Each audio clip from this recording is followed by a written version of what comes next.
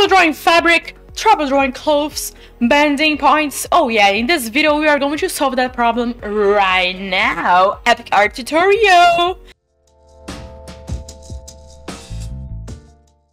The first thing that we need to do, and it's the way that I always start my tutorials, search for reference. Reference is going to guide you. Reference is going to show you the way.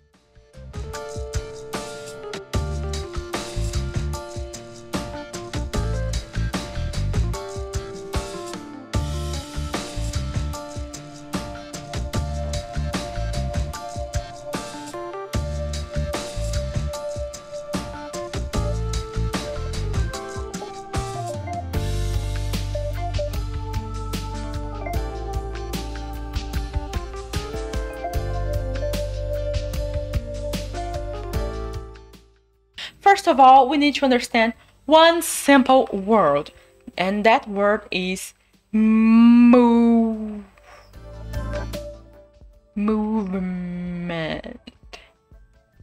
Movement.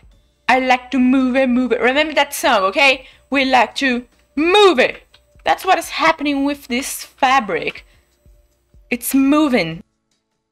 Okay, how can I show you that it's moving? Let me create another layer just to show you exactly how to understand fabric and how to make it perfect in your artwork.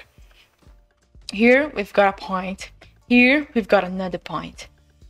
And from these 2 points, and with the force of gravity, everything's just... Okay, not that color, Gabs. Everything's just falling down and falling down. And since this is a fabric, this is not something too heavy that will go like swoosh down. It's getting it curves, you know. It got its curves. It's like, oh, okay, oh, there's something in the way. I'm going the other way. Bye bye. I'm going the bye bye bye bye bye bye bye bye bye bye bye. Okay, that's what's happening with the movement. And between 2 points where it's totally touching on some kind of object, some kind of surface, like this dot and this dot, between them that probably got nothing, or almost nothing, maybe, it's going to let the gravity do its work. What gravity is going to make here? Oh yeah, gravity is going to make everything connect but falling. It's constantly falling. That's what I mean, champ, when I say movement.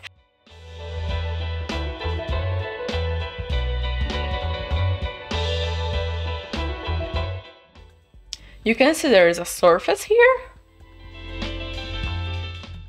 Totally going against the sky. And here, it's not completely falling down in the borders. Because remember, it's light.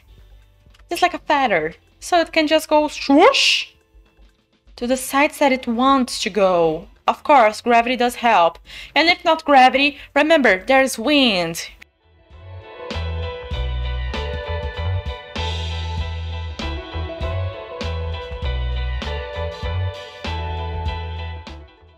Because gravity, everything is going down. But if I was to make a wind and there was a little rock right here, do you know how I would do it? Do you know it? Like this. First of all, movement. Almost a triangle shape. And here, the tissue, the fabric. Just following up the movement. Like, whoa, what is this strength? Oh, you're too strong. It's over 9,000. And here a lot of C's. Do you see the C? C, E, C, E, bigger C, S, S. I mean the letter. I mean the letter. YouTube, don't ban me. I mean the letter. It's educational purpose, okay? Totally educational. And Gabs, how do I make the bending pretty strong here in the bottom of the rock? Okay, I can show you. Just these bending points that I did, but even stronger. You see them? So make them even stronger, getting stronger every day. And of course, there are going to be some points that are going to be pretty dark in the middle of the shadows. Why? Because the light cannot touch it. And while we are drawing fabric, there are points that this is going to happen a lot, okay? A lot.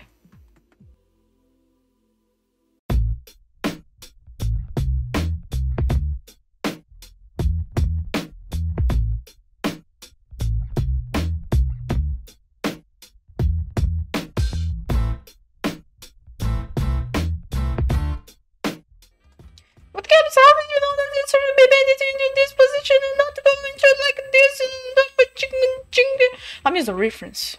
And if I want to, I can just go and make swoosh. There's no problem at all, champ. And I made it fall down almost completely 90 degrees, and it's fine.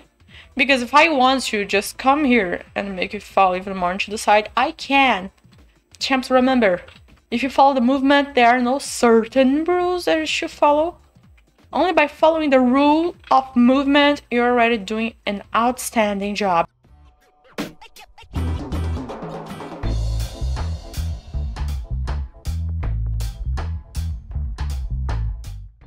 You see how it's like a triangle just falling down, triangle, falling down, triangle, falling down.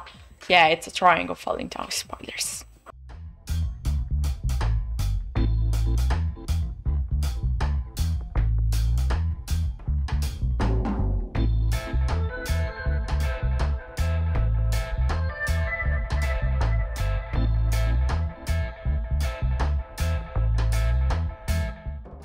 When you are starting, when you are a beginner artist, you're just going to look at this and be like, what the frick is that? Look cool, but I don't know what it is. Okay, I'm going to show you right now what it is. It's 3D fabric. You're gonna get impressed by that. No, I don't understand. Look at this, look at this, look at this. You see? It's going inside. Incredible, amazing, outstanding again. Do you see this? It's going totally inside. Turn it into the main 2 points.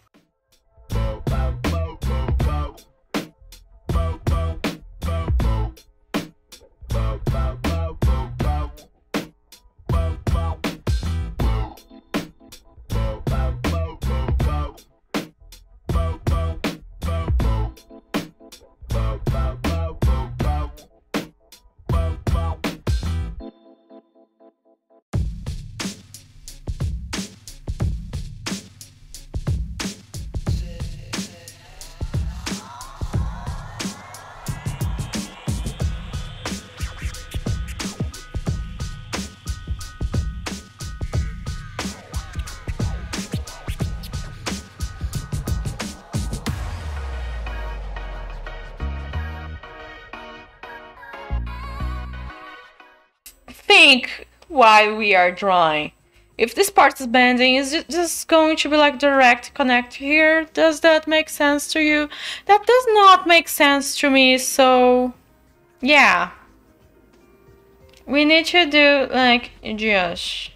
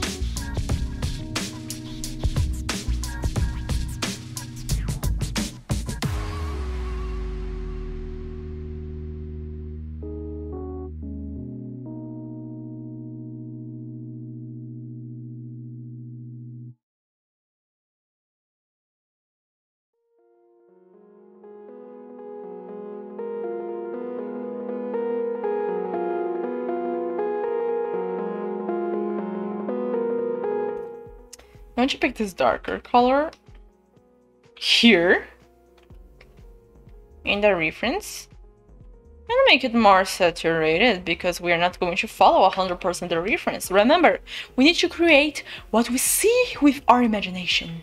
Something even better, something even better, something even greater. Yeah. Okay, with this layer called shadows, we're going to change it to multiply, and we're going to put it above the layer 03. That it's the one that we are working right now.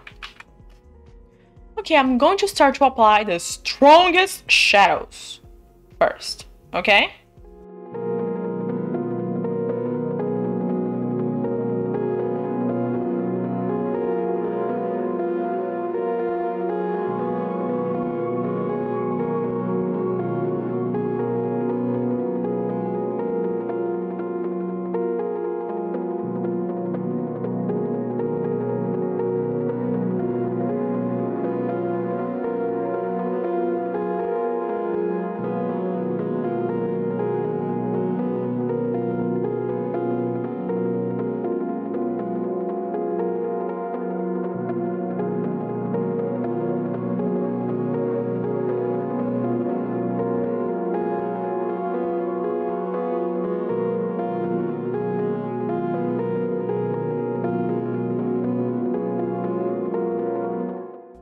Gabs, why you're not making this shadow touch this line here? Because I'm doing a highlight, a reflection. We are already starting to work with reflections. Yes, we are.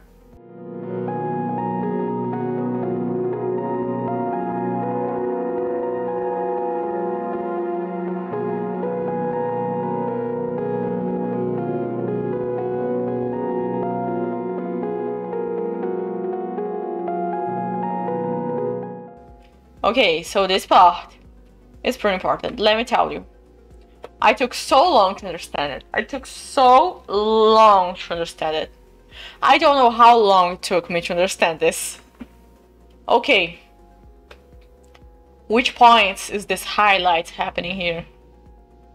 Can you see that it's normally the point, the most up point? The point is going to reflect like perfectly. It's not a little bit declined or inclined. It's on the perfect. It's the perfect inclination to get the light. Like here, upwards, it's getting the perfect light. Here, it's exactly where the light can touch the most. Here, change it a little bit. The perspective, okay, not receiving that light. It's all about perspective, it's all about how it's falling down. Also, I'm going to add some occlusion shadow here. I need to add it to show you champs how to do it. It's one of the hardest shadows to make. I have the edits just a little bit.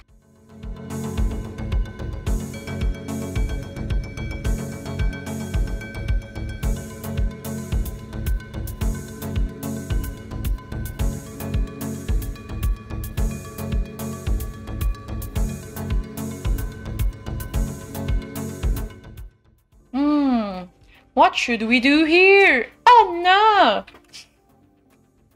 no!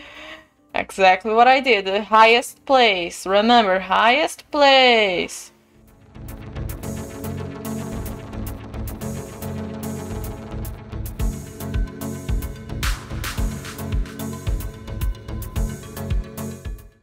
Okay.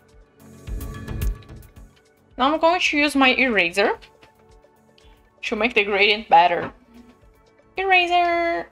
Oh no, it does not cut the transfer. Just go here and put your transfer on. Good. Let's go.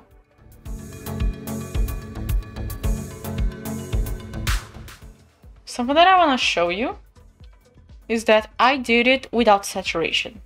And we need saturation. You can see it here. We need saturation. We choose the places, but we still need saturation. What I'm going to do, press Ctrl U. Let me see if I can get it here. Not on this mode. Oh, this is so cool. This is why you should use Ctrl U to change our hue and saturation. Look how cool it looks. Oh, this is so nice. I would like to live like this, but this is not the focal point of this tutorial. The color, I'm going to focus on red, of course. I'm going to duplicate this light layer and change the mode of one of them. Just soft light. To see it better. Okay, now I can see. You on color dodge.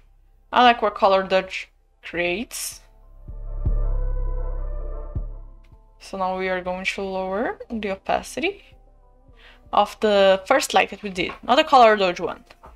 The linear dodge, we are going to make it smaller.